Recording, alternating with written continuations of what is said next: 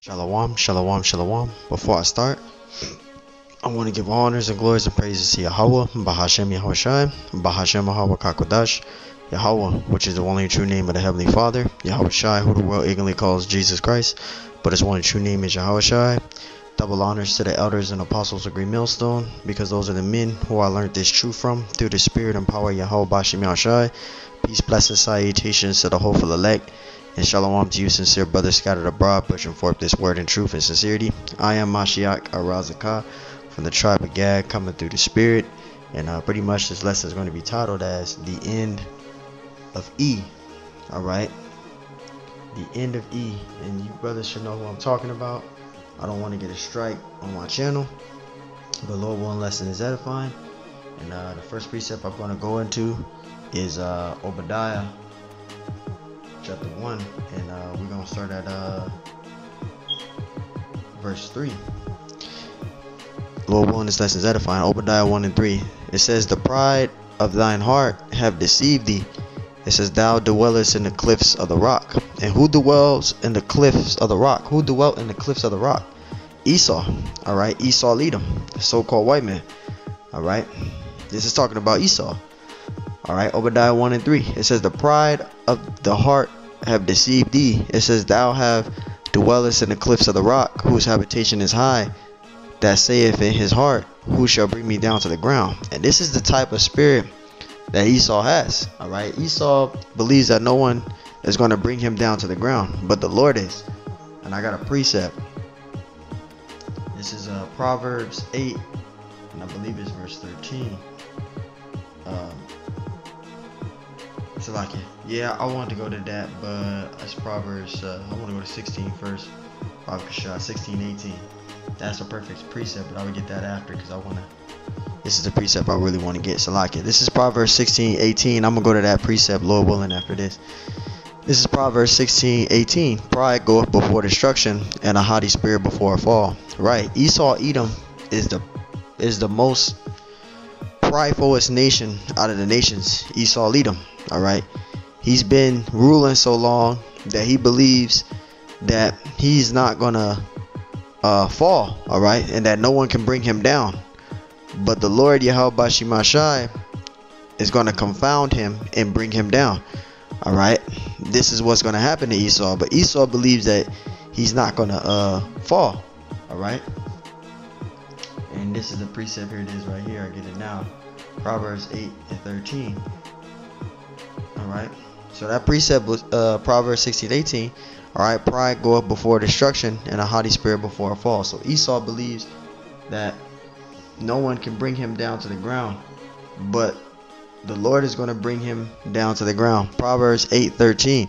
"The fear of the Lord is to hate evil, pride and arrogancy, and the evil way, and the forward mouth do I hate." So there's a lot of things that the Lord hates. Alright, but one of the things that the Lord hates is Esau. Alright, and this is Romans 9 and 13. This is Romans 9 and 13. Get that out, read down to verse 15. This is Romans 9 and 13. "As it is written, Jacob have I loved, but Esau have I hated." So the Lord hates Esau. Who's Jacob?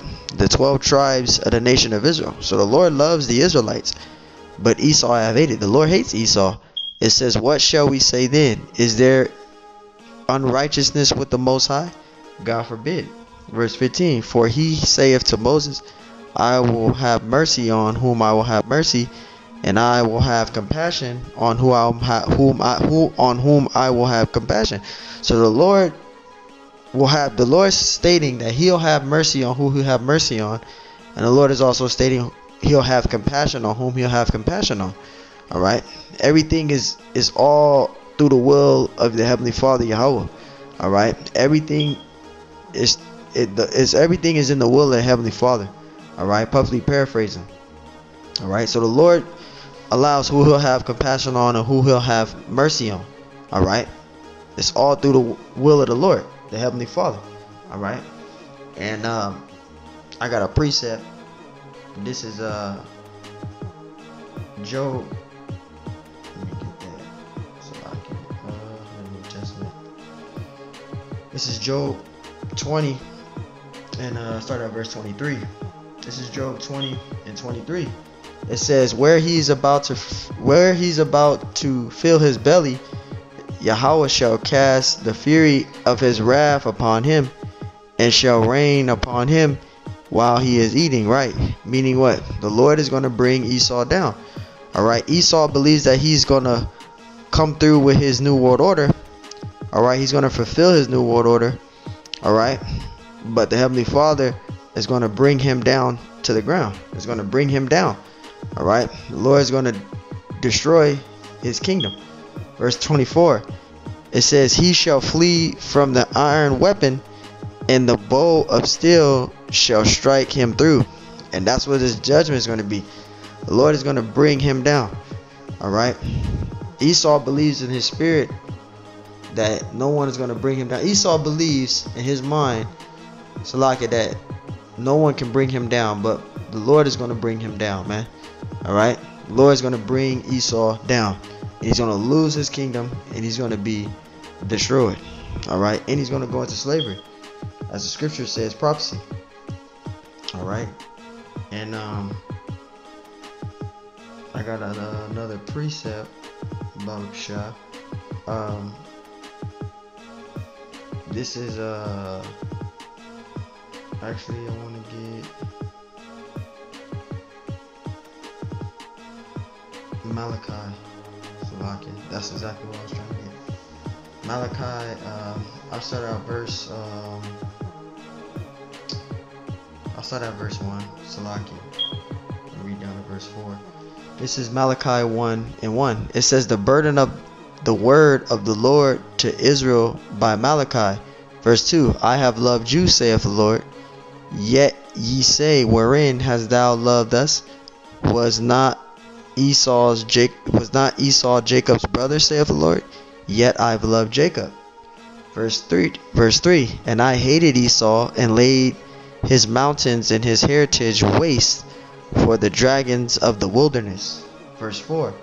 It says, whereas Edom saith, we are impoverished by Malachi 1:4. Whereas Edom saith, we are impoverished, but we will return and build the desolate places. Thus saith the Lord of hosts, they shall build, but I will throw down, and they shall call them the border of wickedness, and the people against whom the Lord have indignation for. Right? Because the Lord is going to destroy Esau's rulership. Alright, that's the end of the world, the end of Esau's rulership. Salakia. This is 2nd Esdras 6:6. It says then did I consider these things, and they all were made through me alone, and through none other. By me also they shall be ended, and by none other. Right? The Lord is in control of all things. Alright, that's basically what 2nd Esdras 6:6 is talking about. The Lord is in control of all things. Alright, there's no other person, there's no other power out there but Yahweh Bashem Yahushai. Alright, verse 7. It says, then answered I and said, what shall be the parting asunder of times? Or what shall be the end of the first, and the beginning of it that followeth? Verse 8. And he said unto me, from Abraham unto Isaac, when Jacob and Esau were born of him, Jacob's hand held Esau's heel. Jacob's hand held first the heel of Esau. Salaki. Verse 9.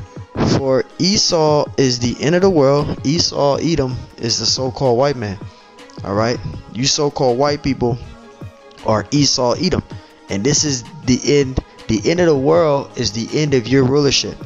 Alright, it says, verse 9, for Esau is the end of the world, and Jacob is the beginning of it that followeth. The elect of the nation of Israel has got next. All right, and the elect is going to rule. Lord willing, we are that number. But the end of Esau's rulership, all right, is the end of the world, which is the end of Esau's rulership, which is this place called America, Babylon the Great. All right, so Esau is the end of the world, and this is his end. So hey, Lord willing, this lesson was edifying. Till next time I say, Shalom.